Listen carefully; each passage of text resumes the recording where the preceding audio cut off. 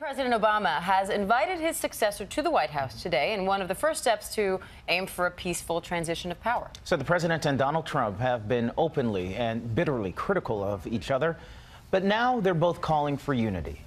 Here's the president and Vice President Biden meeting with staffers yesterday to talk about the election, telling them to keep their heads up. ABC's Arlette Saenz has more from Washington. Arlette, good morning.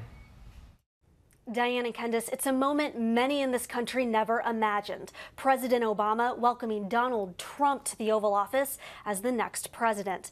The White House admits this won't be an easy meeting. It's well documented President Obama thinks Donald Trump is unfit to be commander-in-chief, while Donald Trump has promised to undo much of President Obama's legacy.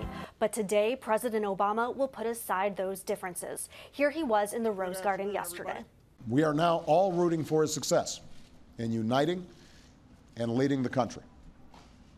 The peaceful transition of power is one of the hallmarks of our democracy. And over the next few months, we are going to show that to the world.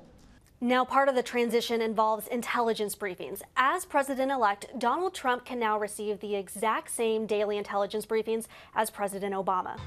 Meeting in the residence of the White House today, First Lady Michelle Obama and the future First Lady Melania Trump. Over the summer, the Trump team said Mrs. Trump has always liked Michelle Obama.